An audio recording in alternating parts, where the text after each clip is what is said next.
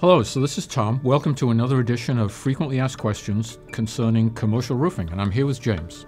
Hi, Tom. So today's question, we're going to talk about the chemical resistance of thermoplastic membranes. Okay, so chemical resistance, before we really get into the details of that and how different single-ply membranes might perform, let's talk a little bit about the warranty situation, because that's important. That's a good idea. So GAF doesn't imply any warranty from chemical attacks at all. And as a matter of fact, I don't think you'd find any manufacturer that would. No, that's right. There is not a manufacturer that would because of various factors that we're going to talk about a little bit later.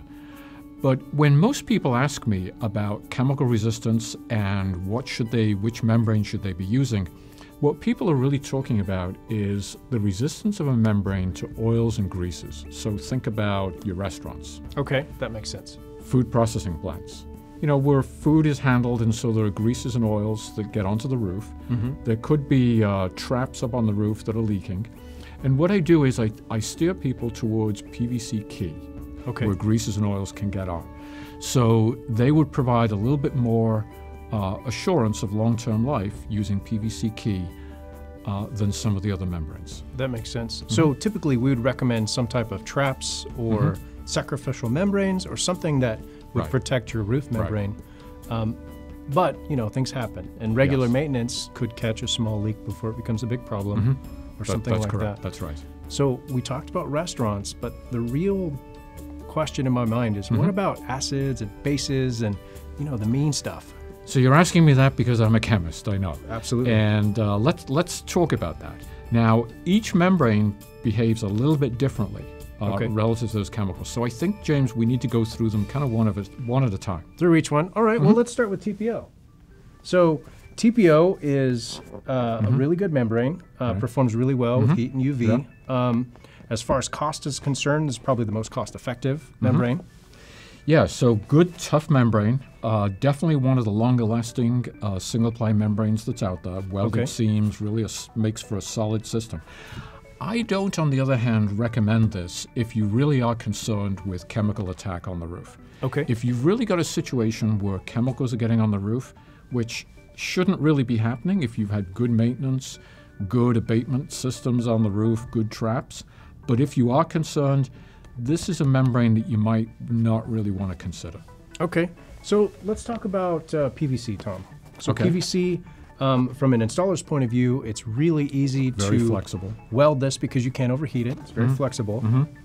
So really another great sheet, single ply, welded seams, another big advantage. This is slightly more chemical resistant than TPO, but not by a whole heck of a lot. So I wouldn't really recommend this strongly over TPO. A little bit better, but not enough that you could really notice. So it kind of feels like you're leading me toward the sheet with probably the highest premium, the PVC with the KE in it. Right. So in regular PVC, you have what's known as liquid plasticizers. They leave over time. They can get drawn out by some chemicals. Greases and oils will draw those out.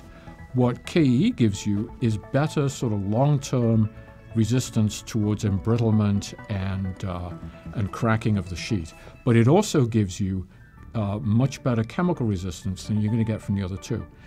Chemicals might still shorten the life of this. That's important to take note. But this is the more chemical resistant sheet to use. So the takeaway really is, if you're concerned about a chemical attack, this is the direction you should head.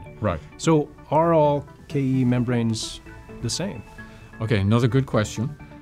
No, what I do is I like to guide people towards using a sheet that has at least 25% KE in it. So 25% or higher.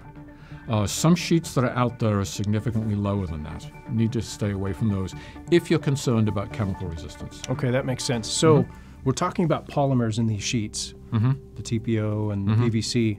Is it really the polymer itself that's breaking down? Okay, good question. No, they're not. So they're not attacking the PVC, the TPO, or the KE. What they're doing is they're attacking the UV and the heat stabilizers that are in that sheet. And so the other thing that you need to be aware of is that the resistance really depends on, and the long-term performance depends on where the roof really is. Okay. Is it in high altitude in the west where there's lots of heat and UV? Is it somewhere in the north where there's not so much? Is it somewhere in the south where there's a lot of heat and UV again? Right. So for these reasons, as manufacturers, we can't really predict how well a roofing membrane is going to do when you start talking about chemicals. Gotcha. Well, and we didn't even talk about concentration or mixing of chemicals, right? Good point, good point. Concentration, how long is it up there for, when was it caught that there was an issue and chemicals were on the roof? These are all variables that we can't control. And so I tell people who ask this question, make sure you involve an engineer, a consultant, and really look at your situation. Where is the building? What's really going on in the building? What are the maintenance programs, etc.? Because the roofing material manufacturer can't, at the end of the day, reliably predict how these roofs are going to perform with chemicals. That makes sense. And would it be wise to actually test the specific chemicals? Oh, exactly. That should really be done. So now I've seen actual charts that give you kind of an indication of what you're looking at with the different membranes. So yes, if you go online and you Google this, you'll find any number of roofing manufacturers that have technical bulletins, guidelines, tables that show the ranking of these different membranes with respect to different chemicals. Okay. But they're guidelines. Again, Just use them cautiously. And no implication of warranty or anything else. It is what it is, basically. It is what it is. Okay. So that's really good to know.